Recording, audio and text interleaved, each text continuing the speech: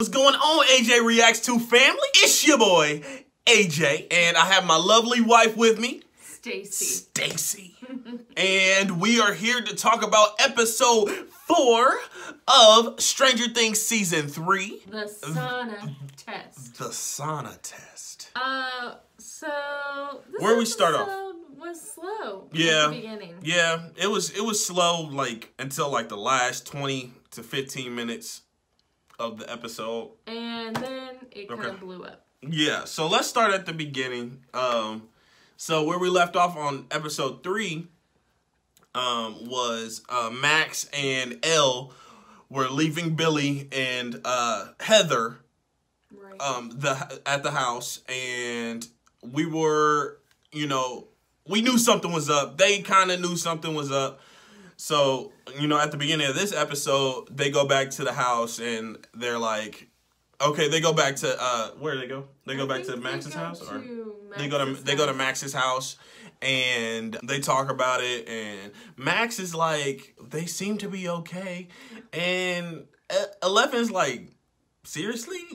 You think that's normal? Right. Like, her brother is such a bully, and she's sitting there like, yeah, and I think everything's fine. Yeah, I think she is in denial though. Right, I think she had, she doesn't want to think. As long as he didn't kill anybody, I don't care. He's always been a jerk, but he hasn't been like a killer, so right. Or kidnapped anyone. Right. So she didn't want to believe that. But while they're laying in bed, they get a code red from Mike and the boys. Mike and the boys. They are they know that something's up. Right. Will feels those goosebumps on the back of his neck. He's like, something's going on. I knew something was going on, but now something I know. Right. I know that something's going on. This isn't a coincidence. This has happened 3 different times. Yeah. Like, something's up. I'm done playing around. I need help to figure this out. Yep. So they all get together. They try to contact Dustin. Dustin's not responding. He's off doing his own thing with Steve and Robin. So Dustin, Steve, and Robin. I don't know why I keep forgetting her name, but Dustin, Steve, and Robin are getting closer and closer to infiltrating this secret room at the mall. Yeah, it's but what is it? It's like it's like a Russian, I don't know what I think it was a Chinese, it was like a Chinese food place or something. Yeah, in the back. It had like shoes in there too. Yeah, so it's like a shipment, but inside of it they're trying to figure out what's actually in the boxes, because they know it's an armed entrance, so they obviously that doesn't happen at the mall. Right. So they figure out well, what's her name again? Robin. Robin. See? Robin. She's a new character, so cut us some slack. Robin is like, all right, let me go figure this out. And she goes and gets the plans for the mall. And she figures out the only way to get there is to to go through the air ducts. Yep. And Dustin tries to fit in. He can't fit. It's too small. And then Robin gets an idea to use Erica, because she's small, she's a kid, and she needs convincing. Yeah, so Erica, this was Stacy's favorite scene of the episode, probably. She loved when Erica got sassy and she was like, what's in it for me? Right. Right. She's like I hear about you, what's going on with me? I need something, some compensation, like that. So so she gets free ice cream for life in exchange to going through the ducts for them. Yeah. But she's like very skeptical the whole time. She's like, there's gonna be booby traps. Like, I don't think this is gonna work out. You don't even have a plan. Like, what is your plan? She's like, I just want this ice cream, so whatever. I'm just gonna let these nerds figure it out. Yep. So they get into the place, and it's like some mystery substance. It looks like green. Yeah, like liquid kryptonite or something. That's what I called it. Right, and they're trying to get out, and they somehow like end up locked in there. Erica's like, I told you it was a booby trap. And so it turns out to be like some elevator. So I'm interested to see what's gonna happen there. Yeah, that was the end of their storyline there. Yeah, but it was like nothing was going on up until that point, really. So it's just kind of like it was slow, right. a little slow. And I'm kind of like bothered that like Dustin's not with the main group. Yeah, even after they were calling him and stuff, and we read the description a little bit before we watched the episode, and it was saying the whole gang is back together, and then like I was expecting Dustin to be part of the group, but he wasn't, so that was a little bit of a letdown. I wonder when he's going to come back to the group and they'll make up and stuff like that. They kind of been a little upset with each other this season so far, like everybody, and it's kind of tearing them apart, which is kind of sad to see, but I think this new threat is going to make them bond together, and all the storylines and everything are going to connect by the end of the season. I'm ready for Callie. Like, I'm ready for Callie to come back. Every time I feel like they're in trouble and stuff and they can't, do it on their own, I'm like, Callie's coming. She's coming anytime now. But I don't really think that they're gonna bring her back. I don't know. At this point, it kind of doesn't seem like it. Yeah. Because they kind of focused on something completely different. They're not really focused on her. So it's a little bit of letdown for me, but it's okay. Yeah, this episode after episode 3 was just like a letdown. It was. Like, episode 3 was setting up so much stuff. Yeah. And then episode 4, you're just like halfway through. Episode 3. You're like Episode 4. But towards the end of the episode, something crazy did happen. Yeah. They figured out that Billy was the main host of this creature, and they stuck him in the sauna room. And it was an epic fight in that locker room, man. Like, and Max almost let him out. She was feeling. Max was feeling so bad. She's like, "That's my brother. That's my brother." But he couldn't do at the same time, like you could just tell, like he wasn't himself. Yeah. Like earlier in the episode, he was like wearing like all white, and like they're like, trying to reflect the sun. His chest out. Yeah. But no, he doesn't want to get hot because that's how the mind flayer gets out. Yeah, the mind flayer. It was really crazy that, like, they caught him in there, which was pretty clever on their part. Mm-hmm. But then the fight between 11 and him was just like, oh my gosh. Like, he had her by the neck. He had her up there. He was going to get her. He was going to take her out if Mike wouldn't have knocked him over the head. Oh my gosh. Her eyes were, like, going cross-eyed, and I was like, man, this is... And the rest of them were just sitting there. I mean, what else they supposed to do? I don't know. Try and jump in wherever you can, I guess. They were all scared. Jump in? That dude he had her by the throat. Like, I don't know if I would have been able to... No. But that might push Mike and 11 back together since he saved her. Yeah. But then, like, she was like...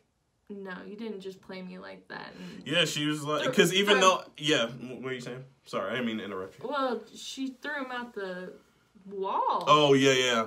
That brick wall, like, she's stronger than anybody thinks. Like, but we just haven't tapped into her complete power. Like, when we saw her close the gate last season, that was, like, some unbelievable power. So, I feel like she just hasn't tapped into everything she can do. They kind of taking it slow. She's also dealing with, like, life stuff and, finding out who she really is, finding out what her powers really are.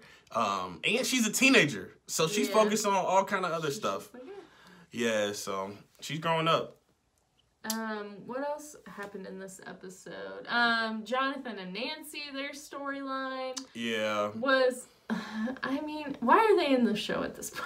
I mean, I feel like nothing's happening. It's so slow. It's a slow burn. Like I said. So the journalist, the main journalist or whatever at the paper, who got hosted by the Mind Flayer, he came back and he was at work and he was all sweaty and crazy, and they both got fired because they were doing stuff they weren't supposed to be doing. Yeah. And then, like, kind of it seemed like Jonathan and Nancy broke up after that because Jonathan was like, you don't understand me. And Nancy's like, you don't understand me. No, that's what Nancy said first. Nancy said that first. She was like, I guess we don't understand each other. Right. He was like, I guess not. Well, it's like they come from different classes. Definitely. So I think that is a big factor in it. Yeah. But at the same time, I'm just like, what did they're an odd couple. Yeah. They're such an odd couple. Yeah. Like. And then there was like this whole weird moment with Nancy and her mom, just like talking for like 5 minutes. That was annoying. That was so boring. I was thinking about fast forwarding it. I was like, this is like not even. I guess it's for, you know, just to show the connection between her and her mom, to show that she is vulnerable, to show, like, I guess it does show a few things, some character development stuff. Have her healing from that, because, you know, we don't want her to be, you know, all sad and then next scene she's all gung-ho again. So we kind of want to see that healing part too. But it was slow. Yeah. It was slow. So basically she got convinced to start reporting again. So she goes and sees Mrs. Driscoll in the hospital. And Driscoll. It looks like she's about to explode when Billy at the same time, when Billy is like about to explode at the same time, they're all kind of going through it together since he's the main host. So that was kind of interesting. Nancy's gonna, I'm sure, dig deeper. I just wish they would all come together and share what they had. Right. I mean, I don't think they even know that each other has anything.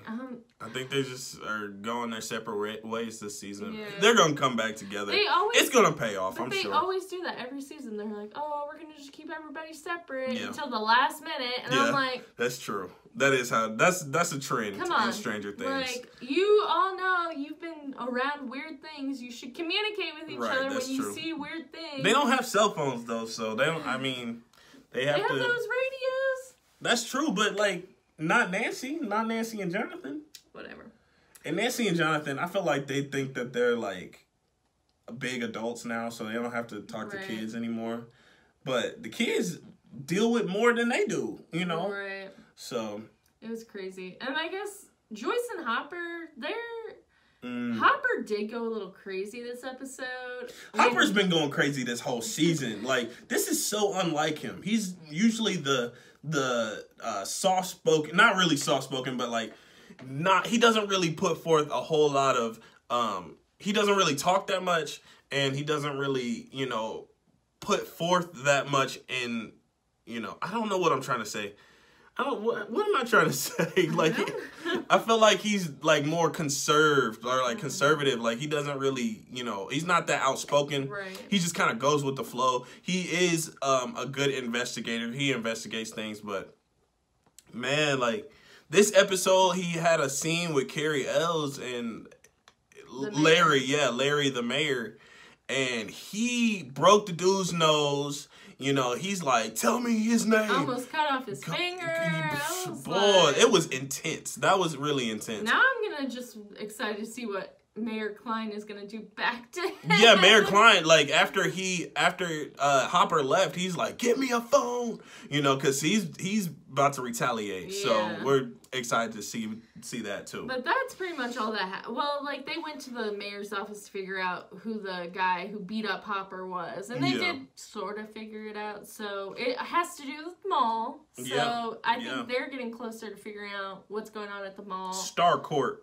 Yeah, with the electromagnetic fields or whatever. So I'm ready to see all of it come together. Yeah, it's going to. This is episode 4 out of 8, so we have 4 episodes left. Like, I'm hoping episode 5 kind of brings everybody together so we can kind of like get moving. Yeah, get the ball rolling. But it's been interesting. It's been interesting enough. This episode was, you know, a little bit slower at the beginning, but it definitely sparks the interest for the next episode, as they always do. Right, and it still has that creepy vibe, and I feel like it is like a lot darker, like especially at the end, like the last scene, it shows the mind flayer with like all of its host bodies, and I was like, oh my gosh. I don't think that's the mind flayer. I think that's what that is. I think that's just a creature. I think that's all the rats. I think that's all the rats. They exploded and, you know, kind of came together in this clump. I think it is controlled by the Mind Flayer, but I think it's kind of like the Demogorgon. Okay. The Mind Flayer is like the head honcho. He's the boss. Right. So. Well, I mean, it was still a good episode. It was just took some time. Yeah. And that's all we have to say about episode 4. It's in the books now. So if you liked our review, smash that like button, hit that subscribe button, follow me on social media, Facebook, Instagram, Twitter, AJ Reacts 2. Hit me down in the comments because we love talking Stranger Things. Thank you for watching, and I will catch you guys next time.